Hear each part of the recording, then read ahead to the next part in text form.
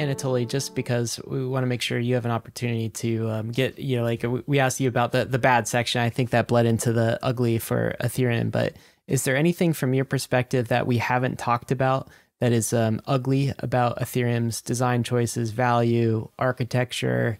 I mean, one thing we haven't talked about. Why is Ethereum fundamentally broken? Yeah, I mean, one thing we haven't talked about, just to spark things, maybe is like running a node at home.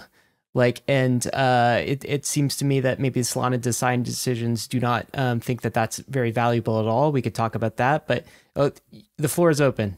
No, Nielsen's law takes care of that. Like, I already have 1 gigabit at home, and like my test boxes work fine. Like, I think the ugly parts on Ethereum that are not fixable is this focus on ultrasound money and like decentralized money.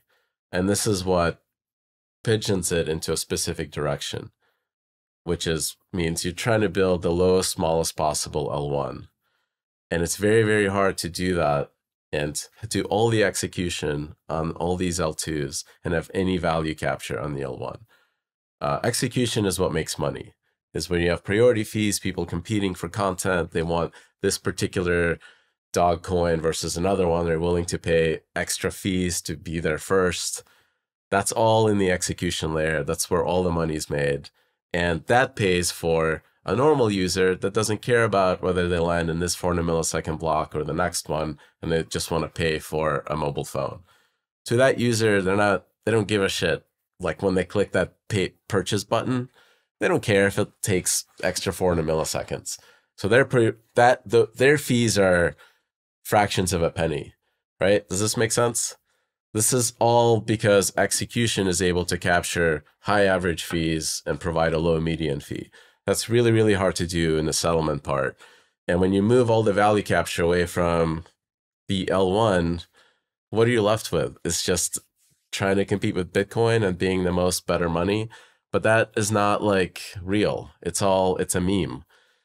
Like decentralized money, like I agree is important. When my parents fled the Soviet Union, had these technologies existed, they would have preferred USDT on Tron versus Bitcoin or Ethereum. And there's no way you could convince them that, hey, you're going to take this massive move and flee this country, that if you take Ethereum, it's going to be within 90% of the value that you put in within a year. Because the variability and all this other shit makes it a much riskier bet. So like you need stable coins for normal people. So like once you accept that like as the thing, this like decentralized money meme is like puts you into design decisions that are all kind of like ruin the cool part of the network, which is like execution can pay for super, super fast, cheap stablecoin payments. Justin, I want to get you to respond to that, and then we'll end with closing thoughts from each of you. So how do you respond to what Anatoly said about the ugly of Ethereum?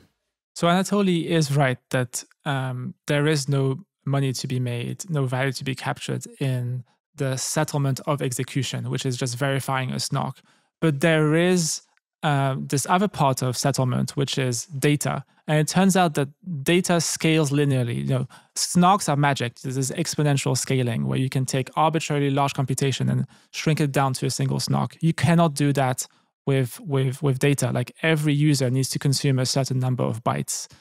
Now, one of the things that Anatoly said is that we're trying to build the smallest chain possible so that we can extract the highest fees. That is completely wrong, right? We have a whole roadmap of scaling, and it's not about per transaction fees being high. We actually want per transaction fees to be low. It's about the product of the number of transactions times the median or the average transaction. So we want to have 10 million transactions per second, each of which are paying a tiny fraction of a penny, but in aggregate, that could be hundreds of millions of dollars per day. To the L1, they're just paying for data, right?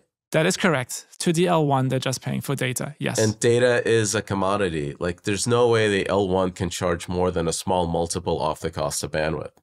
Okay, so right? Let's say that we have a validator, and they're on like the best connection that is available to them, from their home or whatever it is. 64 cents a terabyte. That's the cost of data. Not everywhere, but like that's the cost that I can get, and it's going to be everywhere within a couple of years. You cannot put the whole internet on the one internet connection. Like that's just not going to work. Sure. But like today I can get 64 cents per terabyte. Within 10 years, the world is going to be below that, and my price is going to be even lower. But there's this notion called induced demand. Like this is the guy who said, whatever, like 100 kilobytes of memory is going to be sufficient for the whole world. Like you need to project into the future. Today, we might only be doing 10 transactions a second, but in the future, we might have our personal AIs do, millions of transactions per second on our behalf. But like we're never going to be able to fit everything on a single internet connection. The more resources we have, the more we want to consume. Okay. But like the data portion is not, it's opaque. It has no content-based pricing, no time-based pricing. It is just pure commodity throughput. So the L1 cannot charge more than a constant factor off the physical cost of it, because if it charges 100x off the cost of the physical access, somebody's going to build. This is like there is a reason why Ethereum data availability is worth more than Solana's data availability because of network effects. Yes, this notion of shared security, this notion of synchronous composability. Because of the economic security. Not just that, but also access to TVL, access to applications. There's only one ENS in the world, right? There's only one Ethereum and internet name system. This is really weak. This is why I think it's ugly and it's not fixable, is it's not a fundamentally hard thing. I thought we agreed that synchronicity is important. If you're on a separate chain and then suddenly you become asynchronous relative to all the applications that are living in the other chain. Sure. But and so you pay a premium for synchronicity and composability. If the Ethereum, if its main purpose is to charge for L2 data, this is how it's going to end up.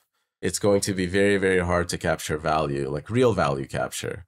All this stuff you're talking about is very hand wavy because you can't like do cash flow analysis on it like Apple. I build this phone for X, I sell it for Y, right? Like maybe it has value, maybe not. I don't know, but it's wobbly to me. Like if you're charging just for data, there's a fixed amount cap that you can charge for it, because if you charge 100x on the cost of data, it's just open to competitors. Like there's just no way you can run a business that runs 100x cost on a commodity service, like just providing data. Celestia or whoever else will eat your lunch and they'll be like, this is the better place for L2s. It's just going to be downward spiral. So this is like the hard part. I don't know if it's fixable.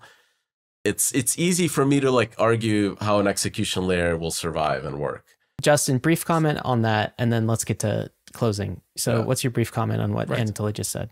Fundamentally, we're going to be limited by bandwidth. Even though it grows exponentially, we always want to consume more. That is the nature of humanity. And we can't put all the internet of value, every single transaction, through one home internet connection or even one data center internet connection. So fundamentally, there's going to be congestion.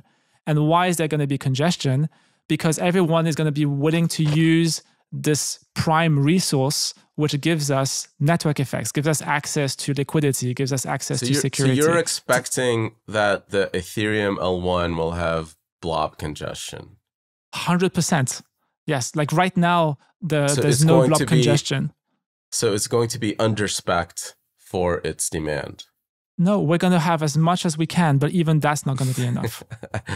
I think you're overstating demand. My guess is that the top 100,000 transactions per second will cover 99.99999% of value. Underestimating the demand is like saying there's only demand for 5 computers in the world. No, that's not true. There's going to be way more transactions than you expect. We're going to have bots Google and AIs and... Yeah, again, you're talking about science fiction future stuff instead of looking at a current data. Google does about 40 to 80,000 searches per second. That is a single global application that just scaled to every human and permeated their lives. That is 80,000 events per second. There's always new applications. Every time we've 10x bandwidth, we've unlocked new applications. You know, we've gone from text for content to images, sure, to videos. But not like transaction events. So there are many points of difference throughout this conversation, and I've thoroughly enjoyed everything that's been said. I pray my competitors build for a world with infinite demand, because that is as bad as overestimating demand is as bad as underestimating. Well, if you enjoyed all of that, then you'll absolutely love the Bankless newsletter. Join over 300,000 fellow readers, all for free. Click below to sign up.